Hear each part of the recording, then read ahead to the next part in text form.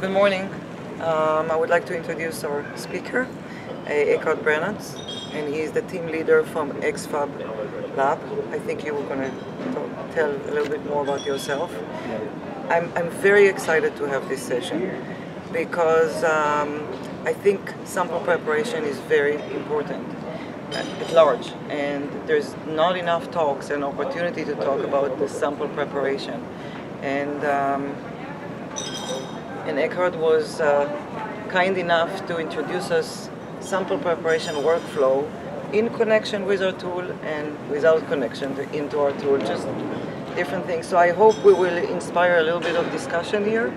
We are limited to 30 minutes, so in case this goes beyond the time allowed, then you can come back for a demo later. We'll have demo all day long. So the demo can be done later, but this is a very special opportunity for this talk. So I want you to take your time and answer questions. And if we need to do demo, we can do demo all day long.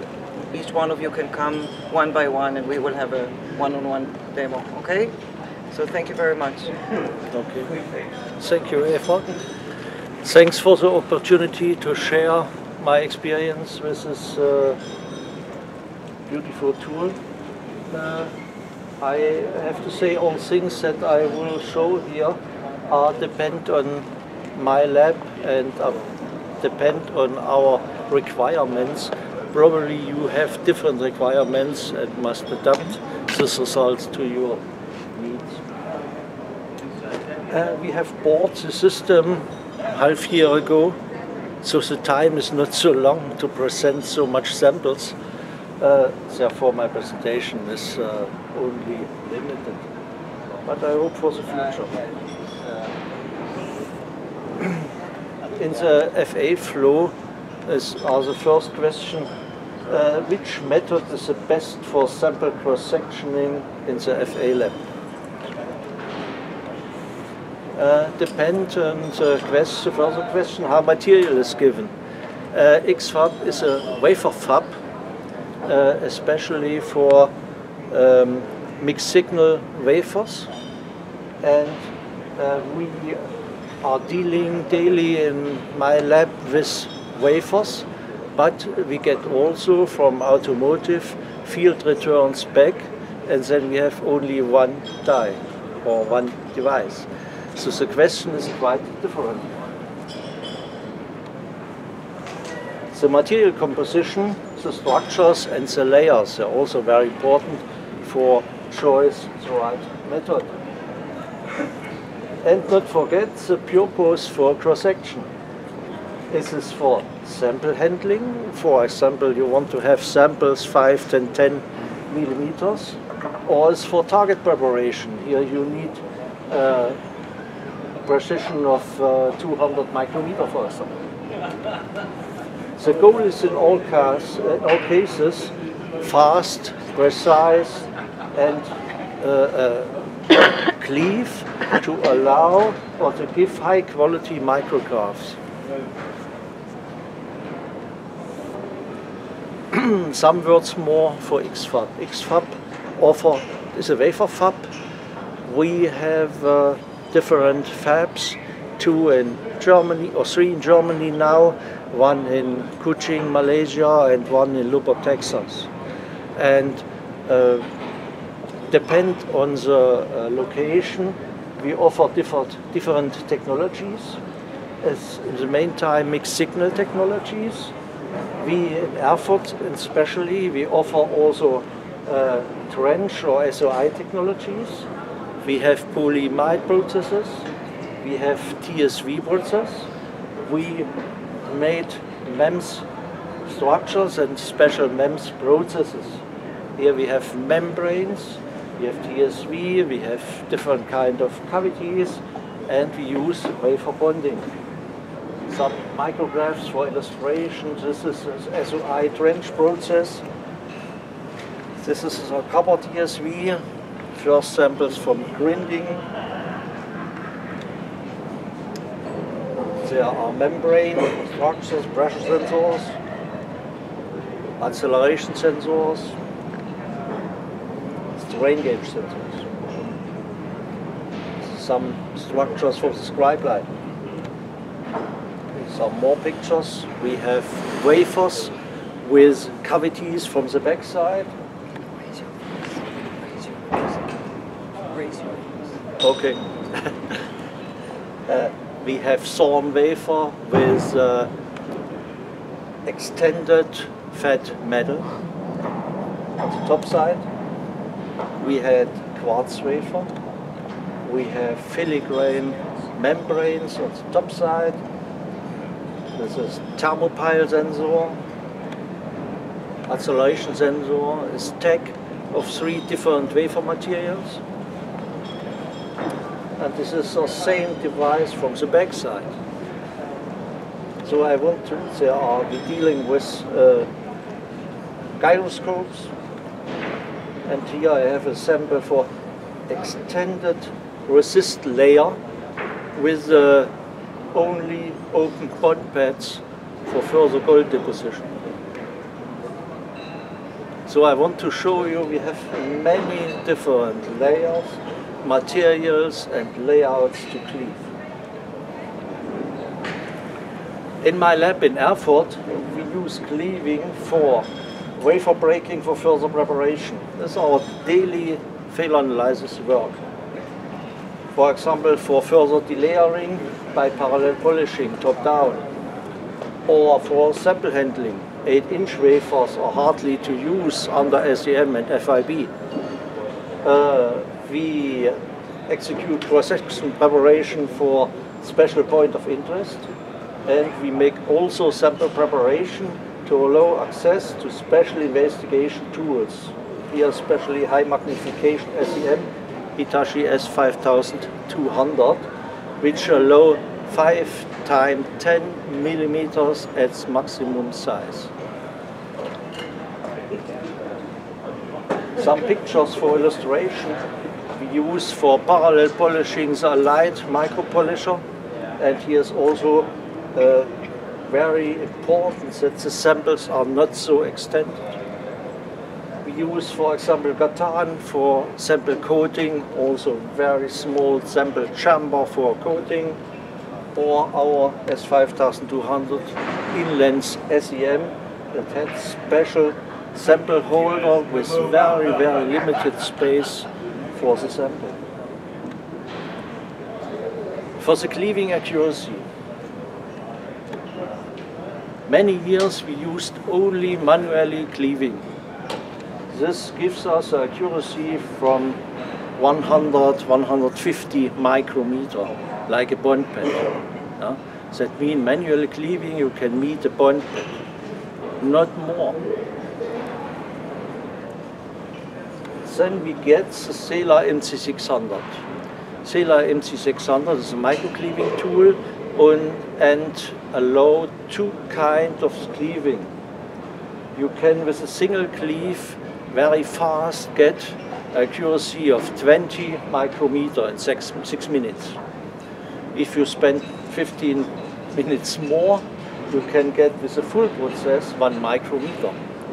This is very precise, and yeah, it's a very good tool. And now as the AX300 is situated here. That means we can introduce this in our flow very, very good.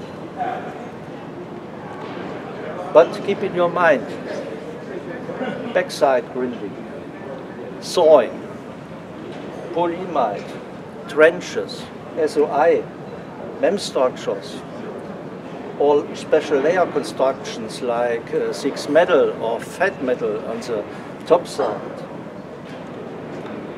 decrease the cleaving accuracy till the impossibility. That's our problem.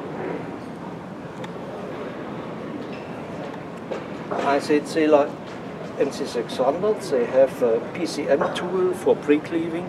With the PCM tool in combination with pliers and the diamond intender, you can in very short time divide the whole wafer and separate stripes and samples as you want. And or now I want to speak a little bit about the difference between Sela PCM tool and this AX300. They look like the same, but they have one one important difference. The lattice gear AX300 makes the intender on the top side. The PCM tool from Sela has the intender to the side always. This is an important difference. And we can use it. Some examples from our lab for the usage of this cleaving. Here we have trenches around 50 micrometer. You see, very fast, very clean. It's a very good way to create cross-section. With a copper TSV, it's very, very hard, because we have thick copper on the top side, partially filled TSVs. This was a picture from the developing, and normally only to get by cross-section grinding. And in this case we have also published here in the XFAB magazine. We tried to cleave it with AX300. The results has surprised us, because we have made the whole TSV in one row. We have made any TSV in the middle through. This was very beautiful. And the advantage was, because we have a thick copper on the top side, we have pulled out the sample, so we had two views on one TSV. In the middle is the top side copper, and now you can decide the right side, left side, what you want to see. If you compare this picture, you have the copper from the top side, only one side, and then comes here, and here is the end of the copper, always. It's not good. This was with AX300. This is a further example. Deep trenches, greater than 200 micrometer. This was very fast, and here was a problem to investigate the edges on the top side. It was very good to see. Further example, the monitoring a TSV after etching and oxide deposition. Was also possible, very fast. We meet the raw, and we can have very clean edges that allow us to measure the oxide thickness, or to investigate the bottom of the hole if the metal structures are free for further connection. Further example with AX300, bonded wafer. Here we have an example, silicon on glass. We have intended on the silicon, and cross-section was all possible without any problems. The glass has followed the information from the crystal silicon. Now I want to speak a little bit how we combine this AX300 with our other methods, with the following results.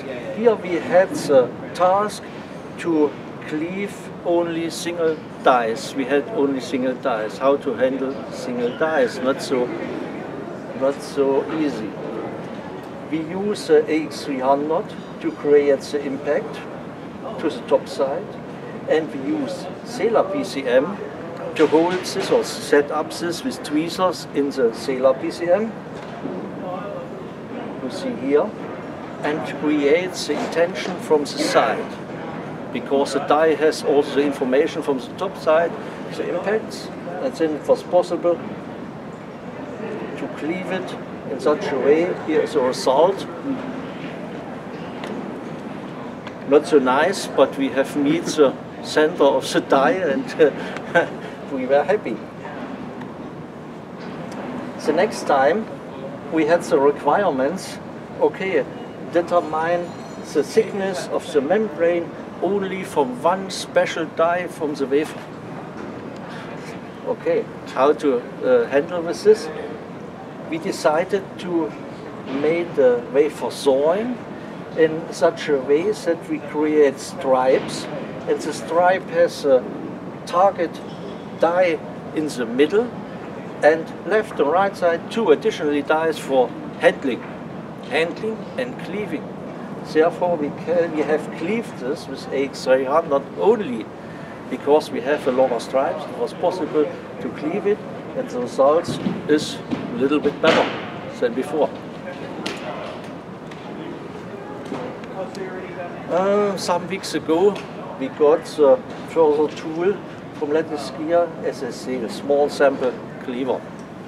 Here, first results with this tool. This is only 1 die again. This is an integrated pressure sensor. We have had the indentation with AX300 with this tool. You see here the impact. Then we go to the SSC tool, the alignment, cleaving, and this is the results. You see it, that's from one side, that's from the other side. This is the result. Very good. Further micrographs, you see only a small part of the die is damaged by the indentation and not more. And you see is a very excellent picture of the membrane thickness in all positions that you want for meat in the middle. So now I come to the conclusion. The X300 is a helpful tool at our daily work. Further advantages are given at special technologies like TSV, bonded wafer, or special MEMS structures, especially in combination with other tools like thawing, SSC, or Sailor PCM. Excellent results are given in a very short time. Many thanks to my colleagues from the team Failure Analysis in Erfurt, and thank you for your attention. Thank you. Thank you.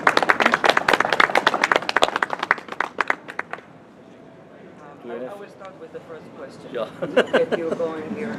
Can you talk a little bit about cost reduction? Yeah. It was very interesting to hear cost reduction. Okay. Following of usage of this, at first the cost of this tool is not so expensive.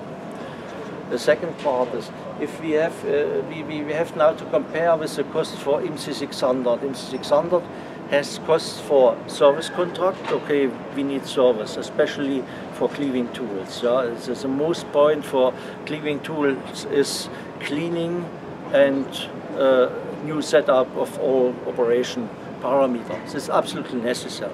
But further costs will given by the knives. The knives are like very expensive. A knife, I think, €500 is necessary, and you have the capacity of the knife is limited to 100 and 150 times. You have two kind of knives for MC600, and now we use more and more this tool, and so we spare the capacity for MC600 knives and service as well. Yeah. You have with the annual contract, you have two service visitings, and a third in the emergency case, but not more. And if you use it in very excessive way, you need more. This would be probably not enough.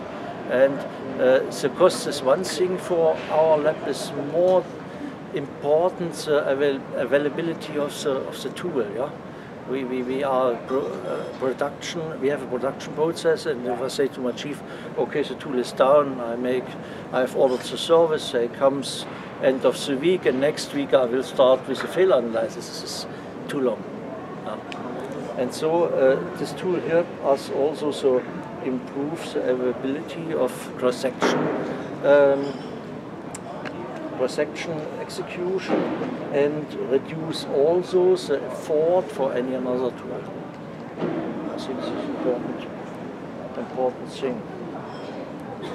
I want to add the following: a normal, also a directly cross section by cleaving is in most cases the best way to get good pictures, because any other operations like grinding, like staining, like FAB or so change the sample in such a way that you have not always better pictures.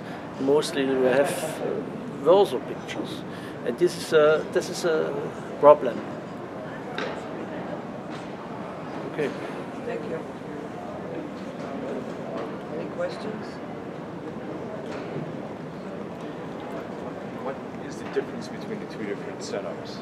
I'm not clear on that. One's obviously for larger samples. So you're talking about the... on the low mag scope and then to the right. Okay, so this is not our product, okay? We just wanted, but he was relating to the Lattice X 300, which is this package here. It's including the Lattice X as a base unit, and then you have the vision system, which is the mono, the CCD, color CCD camera, the fiber optic illumination, gives resolution down to about 5 microns, and you have the whole box of stages that hold the Lattice X to its place. So when you move it, you can move it in microns. So that really gives the two abilities. One is to be able to see the target down to the 5 micron resolution, but the other, as important, is to place the tip of that diamond on the desired target. Because you can put this under a stereoscope, gives you the ability to see, but it doesn't allow you to align where you make the indentation with the target, right? So it's not enough just to see, you also have to predict where the cleave is going to go. So the combination is for that. Now, he was talking about small samples. So in order to, the process is indentation first, and then cleaving. The cleaving is a 3-point cleave. And so you have 1 pin under the indentation and 2 pins coming from the top. Now, that distance defines minimum sample size, right? And that is 10 millimeter. So that was not enough for single dies. And so for that, we came up with the small sample cleaver. The small sample cleaver is basically the tool to use post-indentation when your sample is small as 4 millimeter, and you want to get it down to 2 millimeter, okay? So that brings the operation down to the full size. And this addition here, it's just an addition, gives you the maximum size, which is 300 millimeter. So we do not encourage you to start cleaving by hand. We actually say, start from a full wafer on here, because then you create a perfect cleave, and subsequent cleaves are going to be good, right? Because they are affecting one another. But on the other hand, there's sometimes that you get a solid wafer, you get a solid piece, and you have to leave with sewing, you have to leave with odd awkward shapes. Then you can accommodate that with the small ones as well. Okay? If you have any more question for flow, sample prep flow experiences, we are very, very fortunate that you came, because it's nice to hear case studies. Case studies. I mean, telling about a tool is one thing, but just hearing how you combine between tools to... I'm convinced let us use this tool 1 year more, then I have much more samples. I have numbered, we have since a half year used in 12 cases this tool, exceptionally, and yeah, this is a statistic, we are dealing with 700 issues per year, approximately, so it's only to give you a feeling. On the other hand, if you have a new tool for your colleagues, they start to use the old tools, yes, and then you have to convince them try with a new tool, it's better. Okay, I use the old. And so it's hardly work to to bring them the advantages of new tools. If I walk up to the tool with a 300 millimeter wafer, how long would it take me to get to a final cleave sample? Really depends where it is. So you need to plan. 10 and minutes. so what is your final size? Because it depends how many cleaves. Each cleave takes about a minute. So, Right. and I think you need mostly time to think about your plan. How do you cleave it wafer? Okay, also depend on the orientation. Yeah, if you have not 100 orientation, you have this. This is much harder.